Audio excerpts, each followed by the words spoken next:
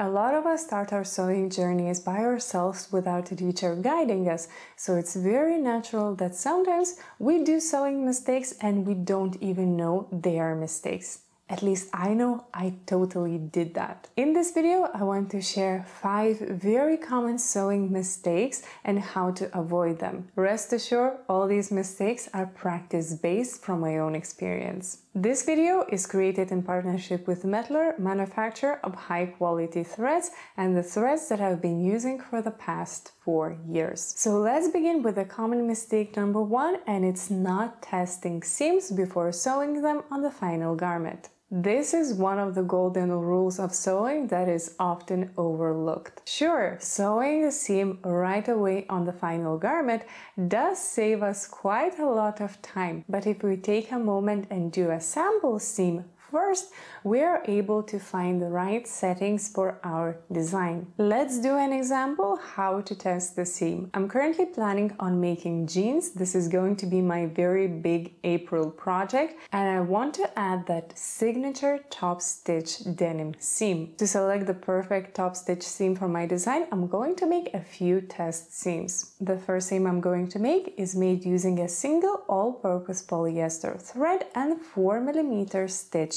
length. While it does hold fabric layers together very securely, the signature seam denim is not fully there. Let's do a second test seam, but instead of simple straight stitch, let's select a triple straight stitch, which is usually called elastic straight stitch. When the seam is made using the same polyester all-purpose thread and triple stitch, now we get a more thicker seam effect and we're definitely getting closer to that signature denim look. Now the downside of this technique is that it's going to take us 3 times longer to make the seam because the sewing machine is going to repeat the same stitch 3 times. Front, back, front, and then move to the other stitch. What about if we add 3 same threads at the top? For this particular stitch, we need to add a top stitch needle and thread the sewing machine from the top using same 3 threads. The threading looks exactly the same as if you would be threading the sewing machine with a single thread. And this is the effect that we get. Now let's make a final sample seam using a special denim thread called Mettler Denim Dock. This thread is made from polyester core and cotton covering, which ensures sewing ease and seam performance. It has a bit of a matte look and it comes in 10 classic denim colors. While making test seam using this thread, we can select the best color for our design and also fine-tune the thread tension. So here is one very simple example how for the same seam you have several different options, and testing them out on the specific fabric will allow you to choose the best stitch for your design, the best stitch length, fine-tune the tension and find the right thread color for your design, as well as choosing the right needle and the right needle size. It's an additional step, but if you want to create a garment that's going to last you a long time, taking an extra step, taking an extra moment to test the seam will definitely pay off. Second very common sewing mistake is not following the grain line. This is one of those teeny tiny sewing things that is not talked about enough because it will have a massive impact towards the sewing of the garment and later wearing it. To understand the importance of grain line, let's take a look at the anatomy of the fabric. Fabric has lengthwise running edge, which is called selvage. Parallel to selvage, we have vertical running threads called warp. Crossing vertical threads, we have horizontal threads that are called weft. Diagonally from selvage, we have bias, which is where the fabric has the most stretch. During the weaving process, the vertical threads are stretched on the loom, making them the strongest part of the fabric. Because of that, every pattern detail has a line called grain line marking, showing how to position pattern detail parallel to fabric edge to get proper wear of the garment. If the grain line marking is not followed, then we're cutting the detail slightly on the bias, and it causes the fabric to twist, stretch out, and drape differently than intended by the pattern. While following the grain line might sound like a very minuscule detail, not following the grain line marking will have a massive impact towards the garment quality. In fact, not following the grain line marking when cutting out pattern pieces is one of the biggest sewing mistakes that is often very difficult or impossible to fix. As much as it might be tempting to squeeze out the most of the fabric you have and place those pattern details in any direction, make sure to follow the grain line to avoid cutting errors and avoid frustration later. While we are on the topic of grain line, let's go even further and let's talk about not following the grain line marking arrow. So every pattern detail that you have has a grain line marking. And not only that, but it also has a tiny arrow at the bottom. This little arrow is pointing you in the right directions so that you position every pattern detail with the arrow pointing down. Now, why that's so important? The best example for that is fur. Fur has nap, which has a very clear direction. When cutting fur, we position the pattern detail so that the grain line arrow is pointing downward and the nap is laying flat and nice. Now let's imagine what happens when we cut this beautiful faux fur and the grain line arrow is pointing upside. Then the nap would also be facing upside, making it very weird look. So when you follow the arrow direction, it will ensure that all your pattern details that have nap are following the nap direction. And not only that, you will avoid cutting one pattern piece facing down and the other facing upside. So when the fabric has nap, this is very easy to understand. And when we move into different fabrics, it's a little bit tricky. Let's say you have fabric that has a very distinctive flower print and the flowers are facing upwards. Following the grain line arrow will allow you to cut all details with a flower print facing in the same direction. So you won't end up with the flowers facing upwards in the front and the flowers facing down at the back. Now you're probably thinking, if I work with a solid color fabric that doesn't have any nap, I can cut it in any direction. And this is where things get very tricky, even for a professional or experienced sewist. So the thing is that some solid color fabrics have different shine in different directions. When we're cutting fabric, it's laying flat on the table, so we cannot catch that shine visually. However, when we wear the garment, we are standing right and the fabric is now being vertical, making it reflect light in different ways. And if the fabric pieces are cut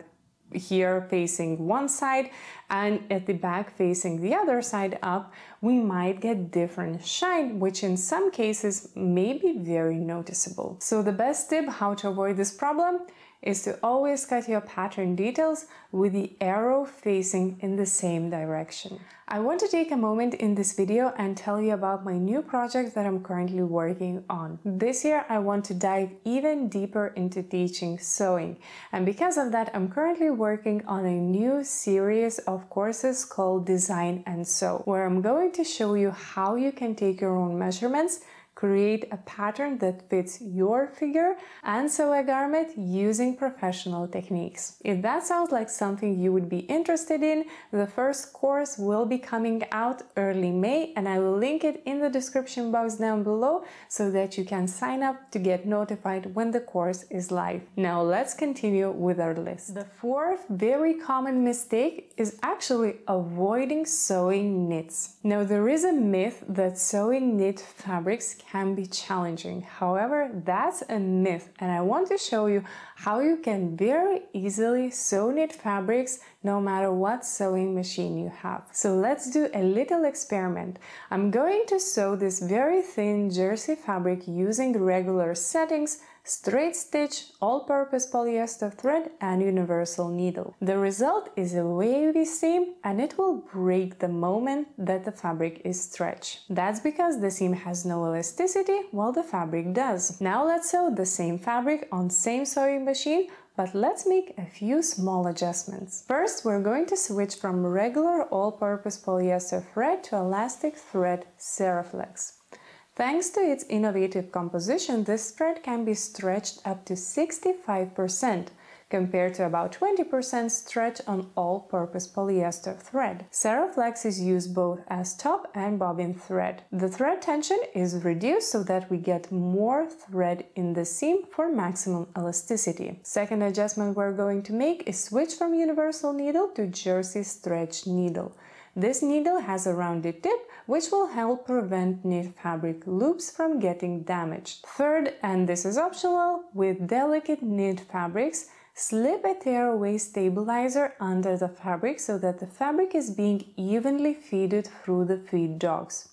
Tearaway stabilizer is removed once the seam is finished. After sewing a seam with these adjustments, the result is beautiful seam on knit fabrics that is laying completely flat and has plenty of stretch thanks to elastic thread Seraflex. 3 small changes, but what a huge difference. Don't miss out on sewing knit fabrics because they're so comfortable to wear, and you can sew it on any sewing machine that you have with very few small changes. Fifth and final very common sewing mistake is not fitting pattern before cutting. This used to be my biggest sewing mistake, and for the longest time I couldn't figure out why I was having such a hard time fitting my clothes. So here's the very harsh truth. The commercial patterns are drafted for standard figure, while in reality our figures are very different. Let's take one example. Commercial women's patterns are usually drafted for height 168 or 170 centimeter height and B cup bust. So if you're neither of these measurements, you already have to do quite a few adjustments to commercial pattern for it to fit your figure properly. Let's take another example, and in this example I'm going to use my own measurements. My height is 169 centimeters, so I do fit in the standard commercial pattern height range. However, my torso is longer by 2 centimeters, which means that whenever I am working with a commercial pattern, I always have to lower the waistline by 2 centimeters. Not only that, but also my hip line is about 2 centimeters lower than the average hip line, which also means that in close-fitted garments, close-fitted dresses, skirts, pants, I also have to lower the hip line as well. And not to mention that my waist and my hips are 2 sizes different, so if I'm making skirt or pants, I always have to make adjustments between different sizes for the garment to actually fit. Now, of course, fitting is a very big topic that we won't be able to cover fully in this video, but I want to share a fitting routine that I use and gives me very good results when working with commercial patterns. So the first thing is taking my own measurements. So not only do I take the bust, waist and hip measurements, but I also take measurements like the shoulder length, the bust height, the back length, the hip height, all these different measurements, because the more measurements I have, the better I can adjust the commercial pattern. Second step that I take is once I have my own measurements, I go ahead and I measure the pattern to see how all those measurements correlate with my body measurement.